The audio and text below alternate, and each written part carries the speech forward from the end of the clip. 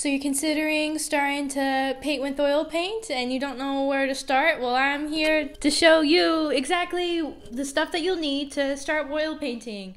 Hi, my name is Armida. This is me and welcome to my channel. I am a cloudscape, cityscape oil painter. Behind me is some of my work and this is my studio. And I've been painting for I think 6 to 7 years, or oil painting specifically 6 to 7 years. I've been painting with acrylics for probably 10 years, maybe more than that. And with oil painting, it can be a little confusing in how to start, especially now. Acrylic paint seems to be like the main paint to get started with, and like basically water-based paints. But I really love oil painting. It's just got like a different like fun like texture to it, and I love that it slowly dries over time. Yeah, so today I'm going to show you everything that you'll need to start oil painting. I'm gonna go in order of basically importance, so most important thing first. Let's get started. So firstly, you'll need something to paint on. The classic thing that you would first think of would be canvas.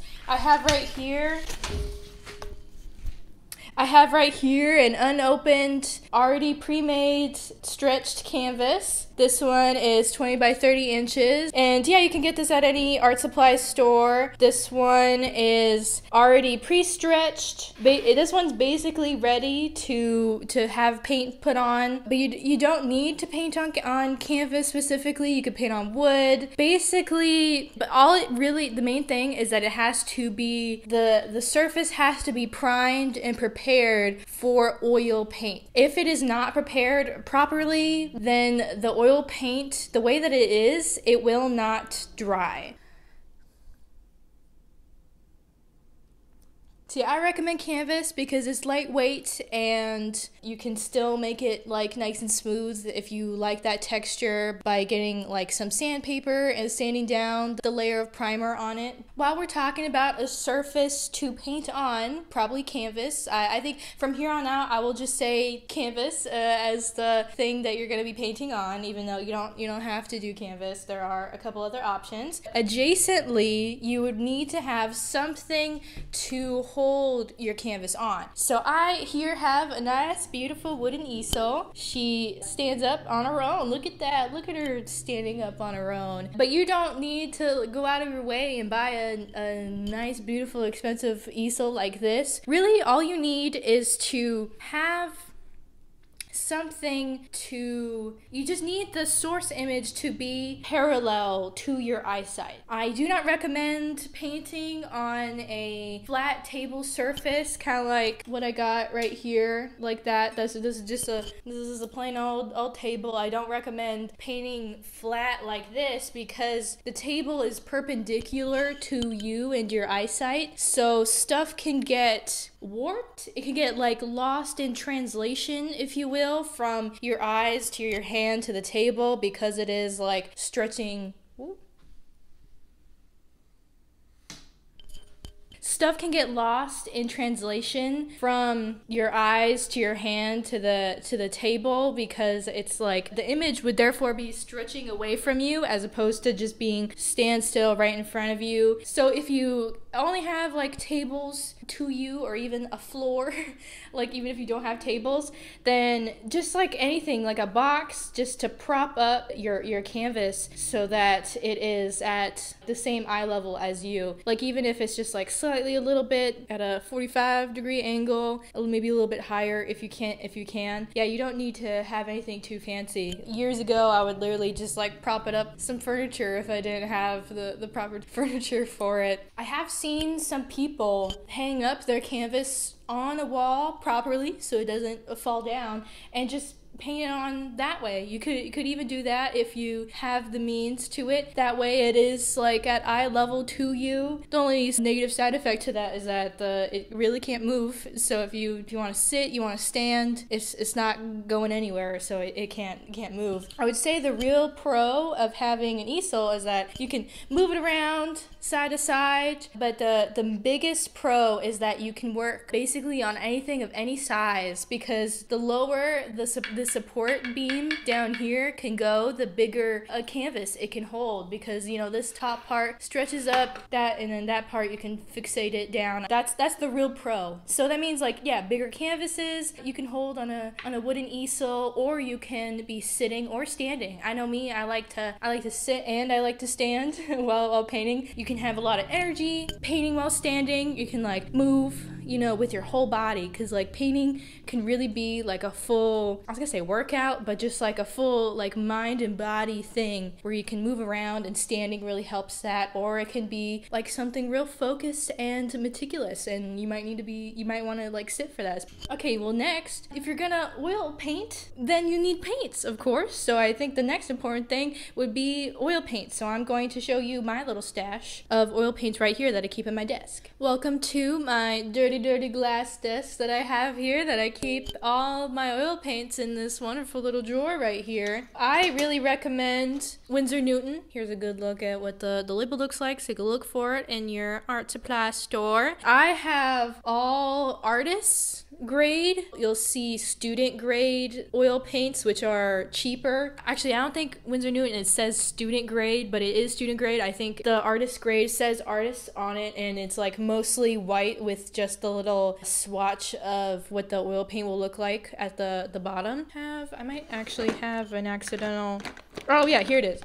Okay, I lied. I do have one tube of student grade tube. So this is what student grade looks like with, it's like with the metal, you know, silver looking top, and then the bottom is the color of what the tube looks like. And the real difference between student grade and artist grade is that in student grade there is less of the pigment. You know, like right here it says cobalt blue. You know, this is cobalt blue, which is not a cheap pigment. And if I were to buy the student grade version of this, it would have less of the expensive pigment and more like mediums, fixins. Kind of think of it as like watered down versions of paint. That's just what it is. You might be like, oh, I'm just starting out, what do I need to buy these really expensive paints? I mean, if you want the paints to last you in the long run, but if you're a real cheapy and whatever I say doesn't mean anything to you, then I guess go for it. I think these are a good investment. Yeah, it's all about like if you think it's gonna be a good investment, you know, that's about it. So if you're like, oh, what, Armida, you have so many paints, look at all these paints, what paints should I get if I'm starting out? Well, if you're barely starting out with oil paints, or maybe just painting in general, I really recommend a nice like natural earthy toned palette to start you off, because those pigments are usually cheaper because they're natural, made in nature, as opposed to man-made, chemically made stuff that's more expensive, like this cobalt turquoise light. This is really good for my rainbow sunsets that I usually do, but I have grown this collection of oil paint over many years. You know, I didn't just like buy all these tubes overnight. Definitely start you off with some browns, like a raw umber, and then its sister, burnt umber. Oh yeah, raw umber, burnt umber. There's a slight difference to the two, so I really recommend it. And then of course, burnt sienna is a beautiful like orangey, maybe slightly brown color. And here's raw sienna, which is more of a yellow. But again, these are like earthy colors, not very expensive, but very good if you're doing like maybe portraits. This palette would be really good, like real like natural portraits. Okay, so yeah, that would be some browns with like some orangey bits, maybe like greener browns, you know. If you want a yellow, I recommend Indian yellow. It's slightly more expensive yellow. This one's so old. I just bought a new tube the other day. I'm so sorry. Yeah, this one's slightly more expensive, but I really recommend it. And if you really need a red, I recommend Alizarin Crimson Series 2, so a little bit more expensive. And then a blue, which I would recommend French Ultramarine blue. Again, Series 2, but if you're gonna have a blue, red, and a yellow, I recommend these three. And then if you're feeling really crazy, I'd recommend a black also to add to your pigments, but like really, I don't recommend using too much black. So either an ivory black, this one's more of a cooler toned black, ivory black, which is a Series 1, so it's on the cheaper side. There you go. Or if you got the money for it, Mars black. I really like this black, which is a Series 2, which is slightly more expensive. And then last, but definitely not least, the most important, you need a white. So I recommend getting, like, if you can, a nice big tube of titanium white. This is the white that I use 99% of the time. I very rarely use zinc white or anything else like that. So yeah, this is everything that I suggest that you get, which, you know, these brown colors, nice earthy tones, and then a blue, a red, and a yellow. And then if you're feeling crazy, maybe another black. And then definitely, of course, you need a white. So yeah, this is a palette that I would definitely recommend that this would be the first thing you get. It shouldn't be too expensive. And then you can really work from there, really seeing what other colors that you like to work with. Because, you know, when I started off in college and I had to get oil paints, I think these were basically some of the first colors that I got. Oh, actually, I think they also made me get Thalo Blue, but big warning on this, a tiny bit of Thalo Blue. The rest of these are very earthy tones. You can probably just figure it out by hand how strong and pigmented they are, but Thalo Blue is very strong. But if you're gonna be painting a sky, you know, like a bluey sky, then Thalo Blue is your buddy there. It's gotta have a warning. This is very important, but yeah, like I said, if you want to, Thalo Blue, but this is, I think, one of the more expensive series. Right here it says series 3, but this is not Winsor and Newton, because I bought this like a million years ago, so this is before I got Winsor and Newton. So yeah, that's some paints that I would suggest. So next, let's talk about brushes. I have talked about like the type of brushes I use. I get Princeton Velvet Touch brushes. They're the kind with the red handle. That's the kind that I get, but really you can use any brushes. If you go to the art supply store, they will have brushes that say oil paint, acrylic paint, watercolor, but really you can use any brushes if you like the feel of them, if you like, you know, touch them with your hands, if you like the texture, because, you know, soft brushes will give a different feel than like really rough brushes. You'll get more texture with each stroke. You know, that's really the real difference. So as long as you properly clean your brushes, you can really use anything. You know, I've seen many people use watercolor brushes for oil because watercolor brushes are nice, really soft, because they really want to absorb water, the bristles for watercolor. Yeah, so not much I could really say. You can really get anything.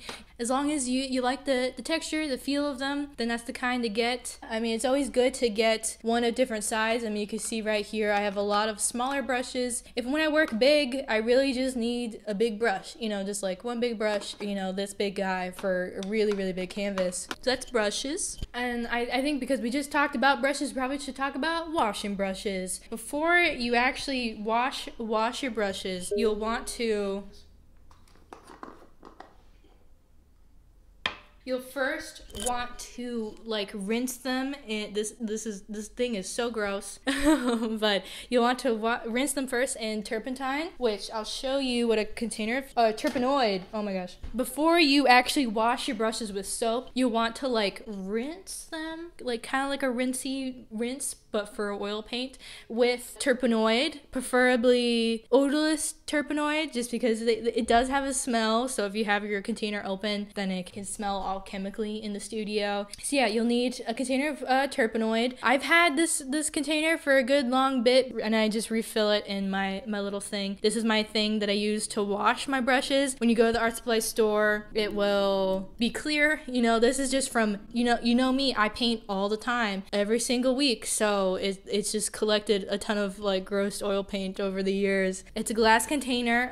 You don't have to get one that's glass. I think they might have like different materials, but it has a metal coil inside.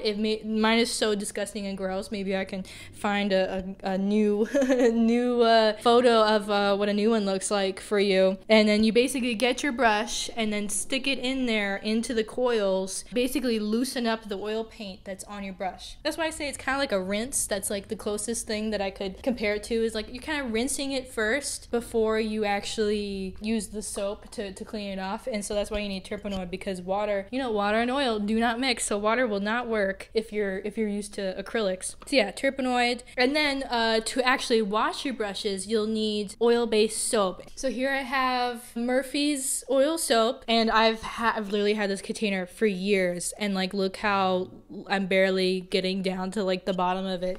And so really all you need to do is get your brush, you know, open this up. I really just like dip my, like the tip of the brush into the oil soap, and then you just like scrub it on your hand. I get like the brush. It's hard to do this because I'm holding the microphone.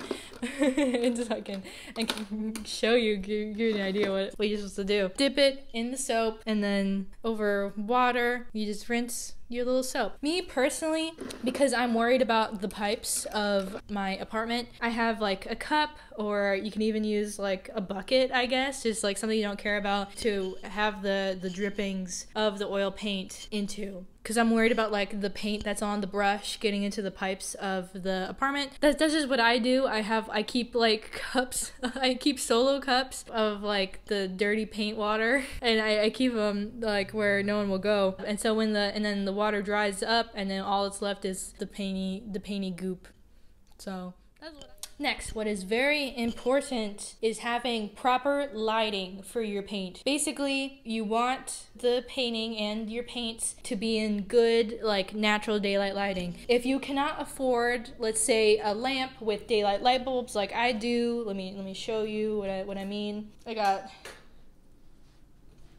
this baby, you see, it's like big old stand-up thing with like a clip on it, and I can move this up. Sorry, it's a little heavy for my non-dominant hand. Got the daylight light bulb in it, and so if I'm working big, working small, I can move it up and down. And I put it next to the easel where I'm working, so it's got nice good lighting in it, so I can work at night and I don't have to worry about the yellow light bulbs in here affecting the colors, because that will happen if you only have like warm toned light bulbs. Like I got my string lights up there, see that? Very nice and warm, nice and yellow and orangey. If you paint in warm toned colors, it will not help in the translation of trying to paint onto your canvas. So, but if you cannot afford, let's say, getting a lamp with a daylight light bulb in it, then just paint during the day, like just like right, yeah, look, it's daytime, got beautiful daylight streaming in, because that's literally the best lighting. When I paint during the day, most days I'll probably just like have the blinds open, and I really don't need light from my light bulbs very much, but I might still turn them on just in case, especially if the sun's setting. So that's what I would recommend, is painting during the day. That might not fit your situation. You might only have a time available at night, but if you paint during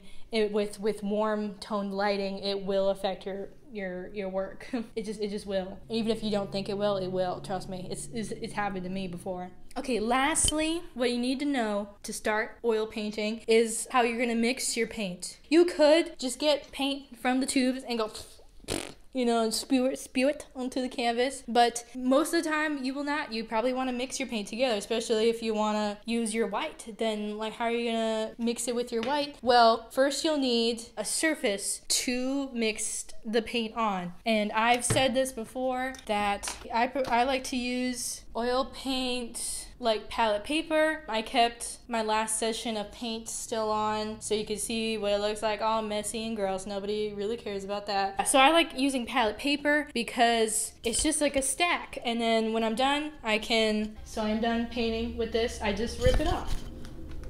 See? And then so easy, and then it's gone. And then I throw it in the trash, and then I can do a whole nother session of painting. And I like to get the gray kind because you can get white, but then I find that the white is very striking, very harsh to the colors on the palette. So I find gray is very good because it's just like a good middle ground. The white is very harsh. It's like a lot, and so any color when you put next to white is like, oh gosh, too much. So yeah, I like gray. I recommend palette paper. You can also get wooden or plastic or glass reusable palettes. You know the kind when they got a little space for your thumb, maybe if you want. Put your little thumb in and you can hold it while you're painting, kind of Bob Ross-esque. But with those, the reusable kind, you need to peel or scrape the paint off of the palette, which if you're working with acrylics when they dry up, you can probably peel them off of the surface. So, but with oil paint, when it dries up on your palette, you have to scrape it with like a scraper thing and just like Me personally, I don't really like that, so I'll just take buying a couple one of these every once in a while. And lastly, that I'm going to talk about, last but not least, you'll want a palette knife. I currently have 3. I got a teeny little one. Look at that. It's so tiny. It's so tiny. A tiny little one. And then I got a medium-sized one.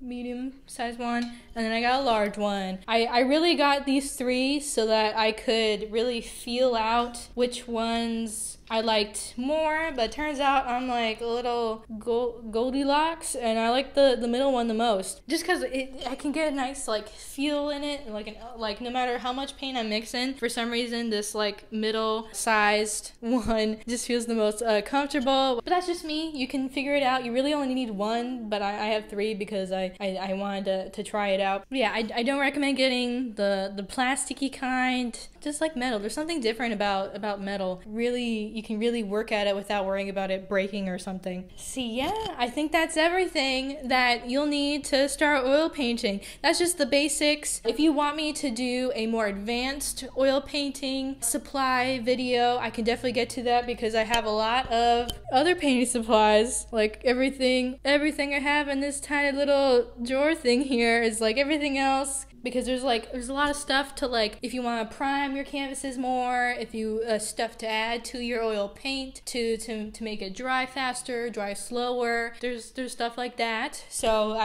if you want more art supply advice, hacks, suggestions, please let me know in the comments and like in this video. I'm Ramija. If you like this video and you like me and want to see some of my work, then please subscribe, and I'll see you next time.